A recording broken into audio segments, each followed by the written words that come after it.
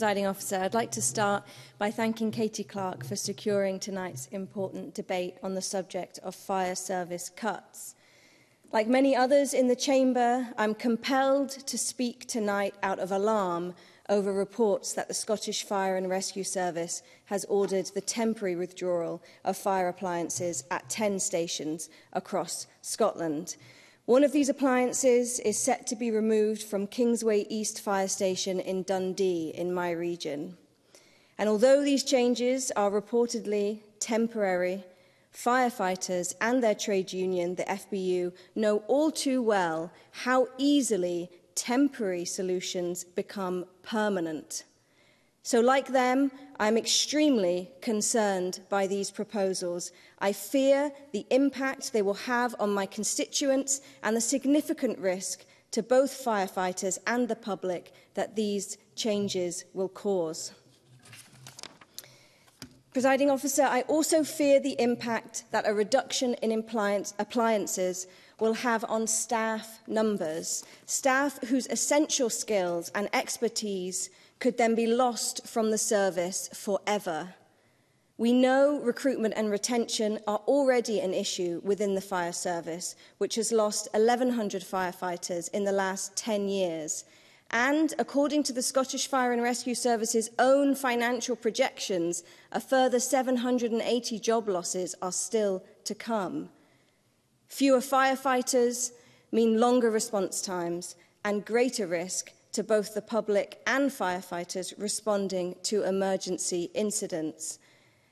And in the event of any major incident in Dundee, there is very real concern that there simply isn't the cover needed to keep our firefighters safe and protect the public. So it's simply not good enough to refer to appliances elsewhere, because mobilising appliances from other stations has an impact on the service's ability to respond quickly, and it could leave those other areas vulnerable. So we simply cannot allow further cuts in this emergency service to be taken. It is imperative that the Scottish Government provide immediate and sustained investment in the Scottish Fire and Rescue Service to enable it to retain all 10 appliances and maintain the personnel required to staff them.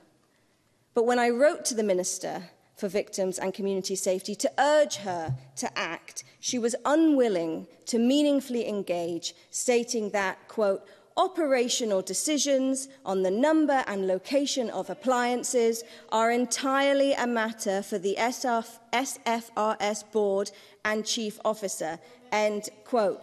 But these operational decisions don't take place in a vacuum, Minister. They take place within the context of budgets, and it is her government that sets the fire service's budget.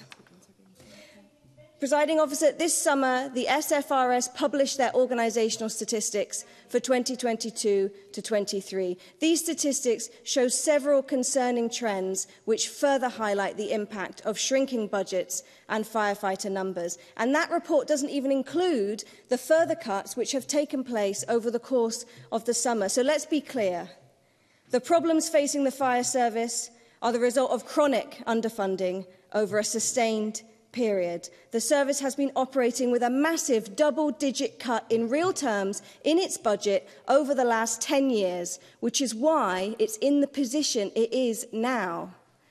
The Scottish Fire and Rescue Service is an emergency service. It requires urgent investment from the Scottish Government, not cuts. So I stand with firefighters, I stand with the Fire Brigades Union, and I stand with the public, and we are saying stop the cuts.